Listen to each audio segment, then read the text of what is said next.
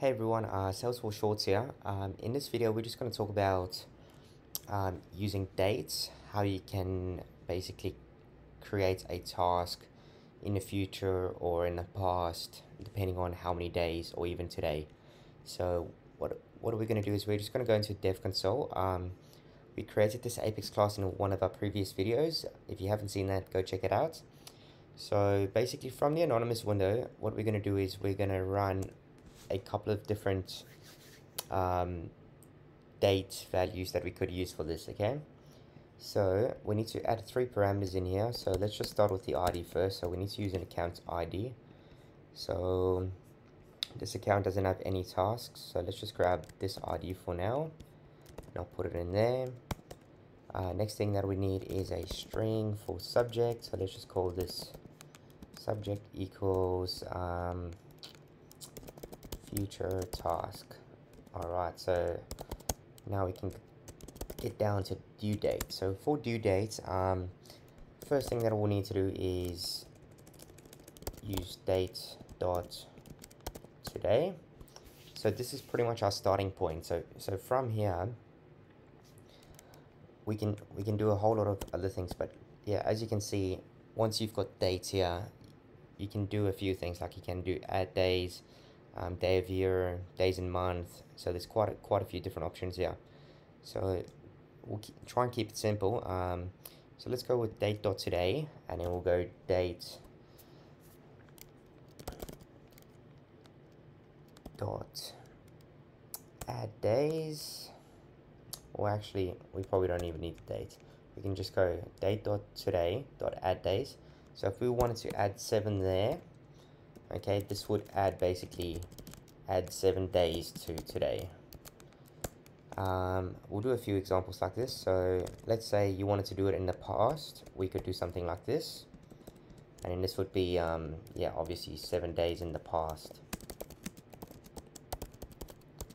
Then what we could also do, oopsie, and what we could also do is we could do date.today dot add, let's say add, or instead of adding, let's go add months instead of days. So this will add 3 months. So add 3 months from today.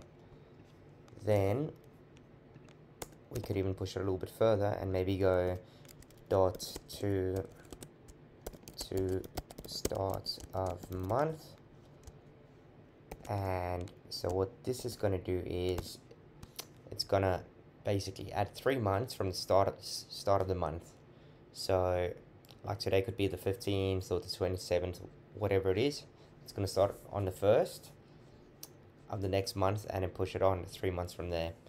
So yeah, let's give this one a try, see how it goes. So it's going to comment out all the other ones that we've got. So next step is we just need to create our task.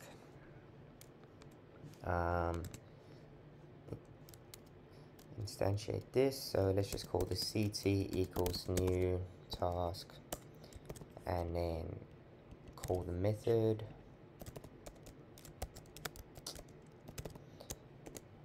Alrighty, so inside of our method we just want to pass in our 3 parameters that we've got here at the top. So we'll pass in our ID, our subject, and the due date. Alright, sweet. And let's hit execute. Unexpected token CT. What's going on here? Yeah, it's always something. Variable does not exist ID. ID, my ID.